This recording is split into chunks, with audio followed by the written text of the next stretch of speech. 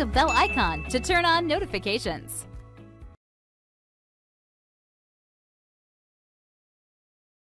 It's time now for us to take a look at how we can link to data that we have on other worksheets and in other workbooks. So what you'll see on this worksheet here is I have 4 very small tables, each one representing a different city.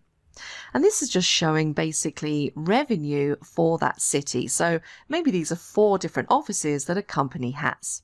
And what I'm aiming to do here is I want to take the total revenue for each of these cities, and I just want to put those values onto a summary sheet just showing the revenue.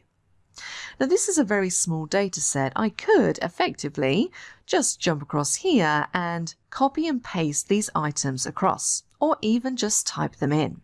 But if I do that, what that's going to mean is that if any of these revenue figures change, the totals on the summary page are not going to update. So a much better way of doing this is to link to the cells.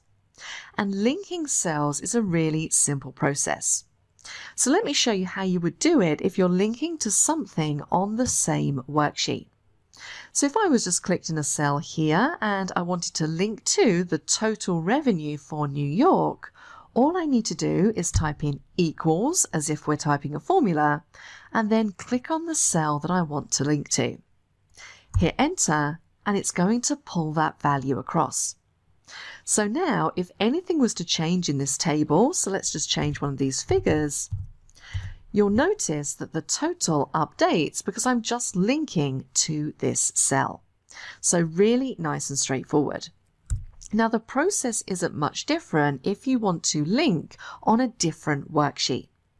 So if we jump across to the summary worksheet, all I would need to do here is type in equals, go back to the linking worksheet, and as I'm doing this, take a look at what's happening in the formula bar. So now it's put in the worksheet name and then an exclamation point, and all I need to do is select the cell I want to link to. So again, let's review in the formula bar. I'm saying go across to the linking worksheet and select cell B11 or link to cell B11. Now that exclamation point in the middle is purely there so you have a little bit of separation between the worksheet name and the cell reference. So all we need to do now is hit enter and you can see it's pulled through that revenue value. Again, if I was to update these figures for London, so let's change this to 8,000. The total's changed to 16,500 and this has also updated. So I'm going to do the same for these other ones. Equals, let's jump across, select New York, hit enter, equals, jump across, select the total for Paris and hit enter, and then finally we're typing equals and selecting the total for Frankfurt and hit enter. And of course I need to apply some number formatting here, so let's just apply pounds and take those decimal places down.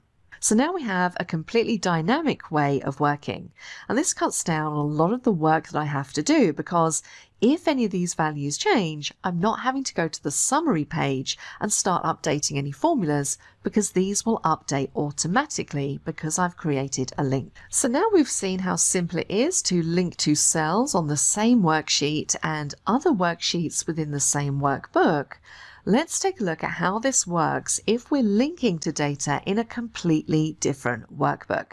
So I have another workbook just here, which is basically similar data, but it's just for 4 other cities.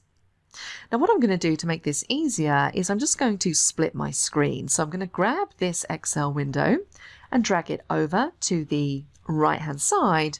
And I'm just going to utilize Windows snapping feature to get these to display side by side so we can see both of them. Now what I want to do is jump across to the summary page and I'm just going to create another little table. Now the easiest way to do this, or the quickest way, is just do Control C, Control V to copy this table, and then I'm going to remove the revenue figures and just change the cities. So we're going to type in Melbourne and let's do Cape Town, Hong Kong, and then finally Bangkok. So now I want to grab the revenue figures from an entirely different workbook. Now this works in exactly the same way. We're just going to type in equals.